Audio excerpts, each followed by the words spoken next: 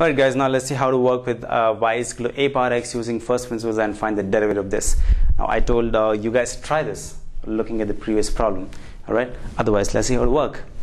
I have to increase x with what? X plus delta x and y to be y plus delta y, and see what happens here.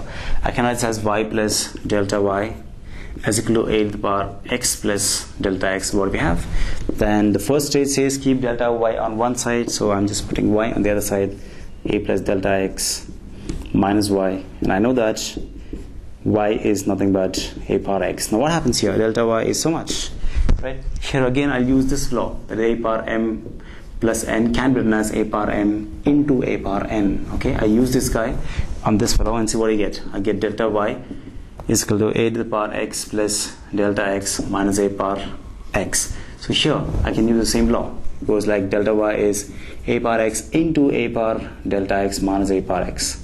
So what do you have? A power x common. I give it a power delta x minus 1. Okay, that's what I have. Alright. Now what is the next stage? Second stage is divide both sides by, okay, this guy is delta y by delta x.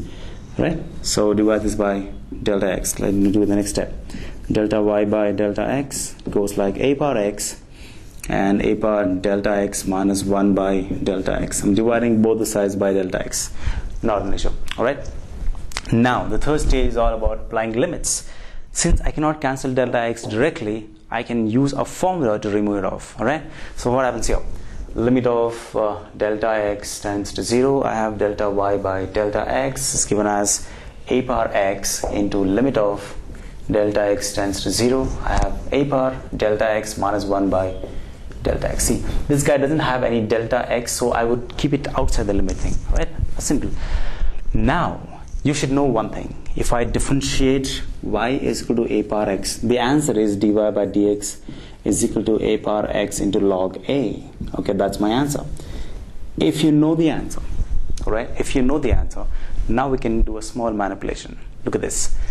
Now, according to this whole thing is dy by dx. I know this, right? And this is a power x. Now, between my answer and this step, what is missing? Dy by dx there, a power x there. The only thing missing is log a. But I have this whole thing. So it means this whole thing has to become log a. That's it. So I'll write this much and I'll write since. Right? Since. We don't know the formula. We never knew the formula. But still, if you know the answer, I can since from the formula, which is what? Limit of delta x tends to 0. A power delta x minus 1 by delta x is equal to log of a. Okay, this is what we didn't know. But still, we can just write like that. Right? Because this has to become log a. You got the answer. So dy by dx is what? A power x into log a. That's all about it. Very simple, right?